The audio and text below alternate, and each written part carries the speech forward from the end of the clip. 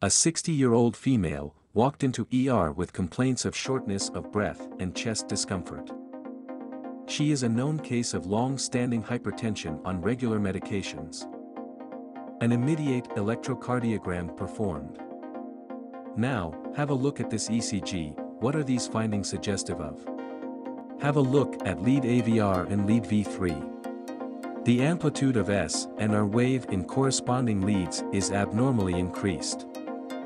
Look at the lead V3, V4 and V5, there is ST segment depression in it.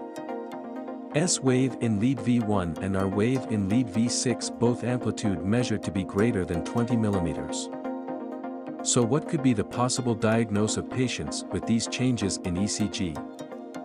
Left ventricular hypertrophy is an abnormal condition of heart where the muscles of left ventricle are abnormally thicker.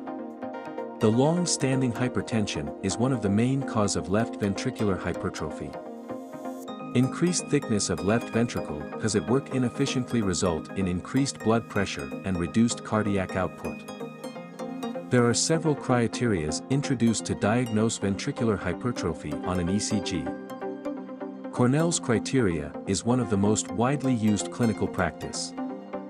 Voltage criteria given by Dr. Cornell includes: the length of R wave in lead AVL should exceed 12 millimeters. Along with length or amplitude of S wave in lead V3 is considered, whereas voltage criteria in precordial leads includes: first, the length of S wave in lead V1 or V3 plus R wave in lead V5 or V6 should be greater than 35 millimeters. Second, if the length of maximum S wave plus R wave in any precordial leads exceeds 45 millimeters. Along with it, voltage criteria in limb leads includes: the length of R wave in lead 1 plus length of S wave in lead 2 should be greater than 26 millimeters.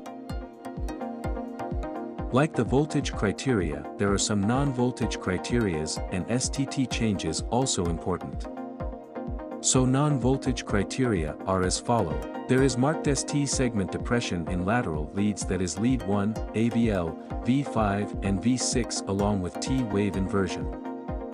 There are several others criterias to diagnose left ventricular hypertrophy. To learn more about it, join the course on ecgkid.com.